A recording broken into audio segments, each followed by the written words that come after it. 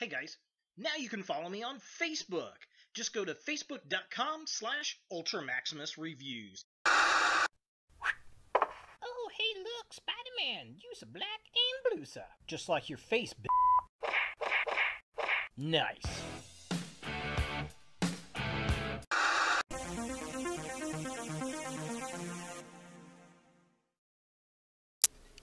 Hello YouTube, Ultra Maximus back with another toy review, and today we're taking a look at another Spider-Man Homecoming figure, and it's the Tech Suit Spider-Man. He's a blue and smurfy.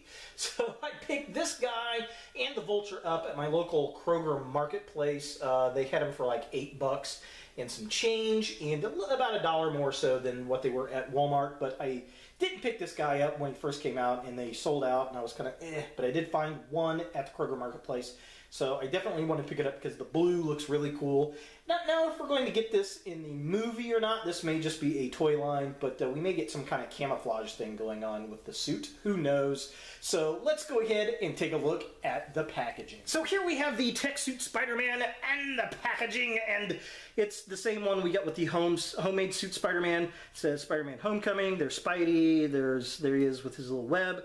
Accessory comes with. There he is. And lots of words down there. That's kind of weird. Spider-Man logo. It says Tech Suit Spider-Man. Nothing really on the sides. We get that kind of cool bubbly thing going on there. But yeah, there's a close-up of Spider-Man, and it's Homecoming. Love the blue. I think it's very pretty. So yeah, it's pretty much the front side of it. Back side has Spidey again. There's a little write-up. The other figures in the line here. There he is with his little web. I think this web looks a little cooler than the other one, but I don't know. We'll see. So there's a little write-up. If you want to pause and read that, you can do so. And it's Spider-Man. It says Homecoming. And then, yeah, so there he is, whipping his little web around. Oh! And then there's the regular suited Spider-Man, the Vulture, which I will be doing a review on, and then the homemade suit Spider-Man, which I have already reviewed. So that's pretty much it for the packaging. Let's go ahead and get the Tech Suit Spidey out of box and see what we think. So here we have the Tech Suit Spider-Man out of package, and I gotta say, I like the paintwork on this. I wish there was some more, actually. Some really awesome metallic blues here and on the back. I wish we got in other places. Maybe around the belts and on the gloves. I think that would have been pretty cool, but alas, we did not get it. He comes with this accessory piece, which is looks just like a piece of webbing. I guess Spider-Man webbing, which is kind of interesting. Looks better than the other one that we've gotten with the home suit Spider-Man.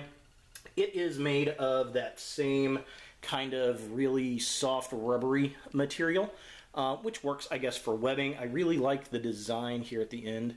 I think that looks pretty cool. They did a good job with it. He doesn't hold it very well, though. It wants to, like the other one, it just kind of hangs in his hand, which is a bit unfortunate, but hey, at least it came with a webbing accessory. The figure itself, I believe, is just a repaint of the regular Spider-Man from this movie line. He's just all in blue. Why is he in blue? I don't know. The back of the card says he unlocks all the technology in the suit to beat the Vulture or something. I don't know. And I'm wondering if the suit changes colors in the movie, maybe? Maybe when he powers up to do something. I don't know. I doubt it. This is probably just a gimmick figure for the line, like we always see in movie lines. Now, as far as articulation goes, his head moves back and forth. It has very slight wiggle on the neck, which is a little unfortunate. Wish it could look up and down. There is nothing at the waist. The arms go out that far. They do twist up there. He does have a very expansive elbow joint. It also twists at the elbow, nothing at the wrists. His legs kick up that far. They don't go back at all. They don't move out at all. There is a joint at the knee, and it also twists. Nothing at the actual ankles. So same articulation that we get with the homemade suit Spider-Man, which, you know, that's okay. That works for me for, you know, what it is. I'd like a little bit more articulation, but I'm good with what it is. So taking a closer look at the figure itself, I love the blue. The white looks nice. The spider is a little simplistic. It looks like it's got 4 legs, but that's okay. We get a little bit of white lineage in the painted in the grooves of the outfit, which is nice to kind of bring that forward. I like all the black. The back spider. Love that. It's a very classic comic book looking spider symbol, but it's a metallic blue, which is very nice. I like all the black line work around the arms. I think that looks really, really cool. The eyes aren't quite as big as I would like them to be, but that's kind of the look of this suit, and you know, I can go with it. It's definitely very cool if you like a different colored costume for Spider-Man. Definitely neat, definitely different. Was not expecting the metallic blue at all on that spider, so I was very happy to see that, and I wish we had more of that metallic blue spread out throughout the suit. I think that would have looked cool. Maybe in the lines, we get some of the white lines, maybe the metallic blue in the other lines. That would have been kind of cool, but also push the price of the figure up. So taking a look at the midsection of the figure, again, I like all the black design on the arms, the blue that goes around his waist. He's got a little whip shooter hand, which is cool, and then he's got the actual thwipping buttons inside the palm, which are black. The lines down around the waist look nice. The rest of it's kind of this almost a super dark blue. I don't know if it's a black or a super dark blue, kind of a charcoal black, I guess, is what that is, with a little bit of a blue hue to it. Again, that blue spider looks really nice. I really would have liked to see more of that metallic blue around the waist and on the hands and gloves. That would have been super sick, but unfortunately, we did not get that. So taking a look at the legs of the figure, and to be honest, this is where the figure shines. Oh, pun intended. So he's got these nice metallic blue boots, which I didn't even notice in the packaging because the bottom of the package was so high. It was kind of a surprise to pull it out and see it there, along with the metallic blue on the spider on the back of the figure. So very cool. Love this paint. Love this color. Wish it was on more of the figure. Not the entire figure per se, but I wish it was on more of the figure. I think the combination of this metallic blue and that really rich blue that we get with the rest of the figure would have looked nice all over. You could probably do some custom work. This looks like a paint of metallic blue that I already have, so I may do some customizing. I don't know.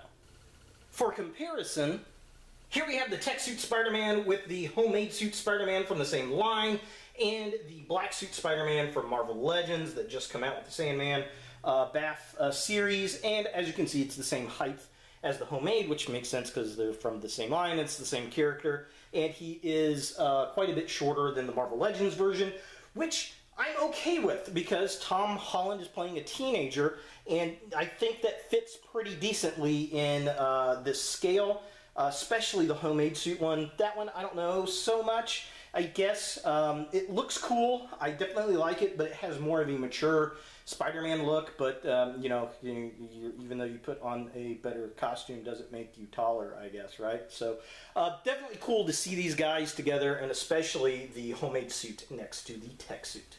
So is the tech suit Spider-Man from Spider-Man Homecoming something you want in your Spider-Man collection? Well, if you're a Spider-Man completist, you'll probably pick it up.